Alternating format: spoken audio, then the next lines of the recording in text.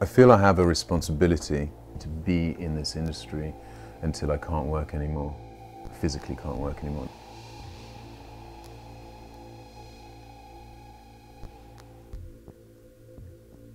I have a responsibility to the industry to promote it as honestly as I can and as truthfully as I can.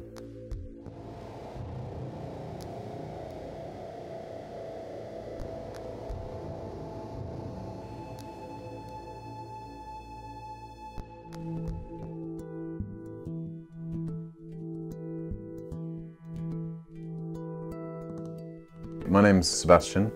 I run Double Negative Darkroom, which is sort of a multi-use space. Basically offer a range of analogue services. We've got a gallery, a daylight photo studio. We run a members darkroom, which is more of a community business.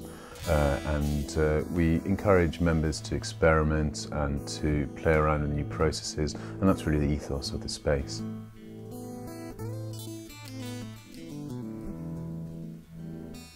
My personal journey into photography is a little bit obscure and complicated.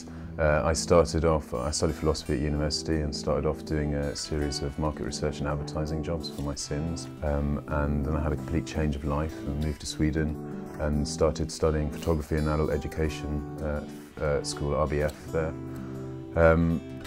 And that really reignited my passion, a sort of an existing passion I had for photography and image making, and I really started kind of getting good at exposure, getting good at working with different formats and experimenting with different things. I spent 40 hours a week in the darkroom, and these are processes and techniques and skills that could otherwise easily die.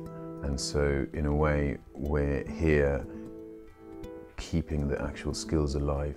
Because whilst a lot of these things are written in books, practical experience is a totally different kettle of fish. You can read something in a book and it's sometimes the books are just fundamentally wrong, and you only know this by actually doing it.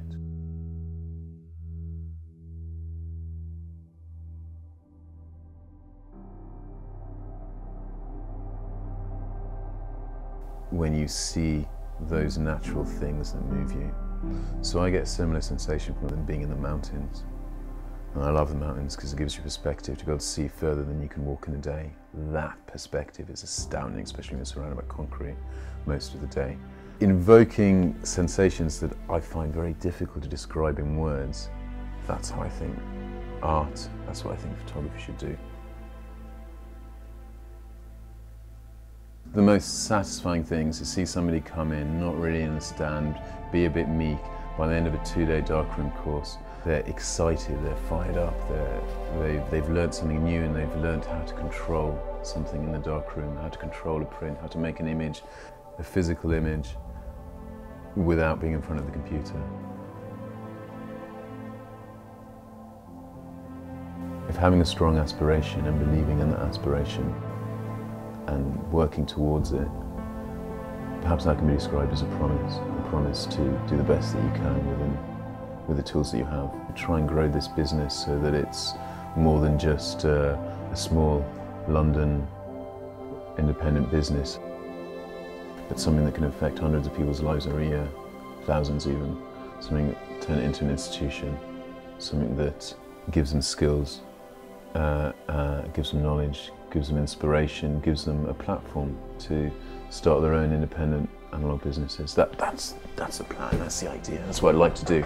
And if, whilst I'm not making a promise I'm going to be able to do that, I'm definitely promised to myself that I'll try as hard as I can to do that, or to change it, evolve it, grow it.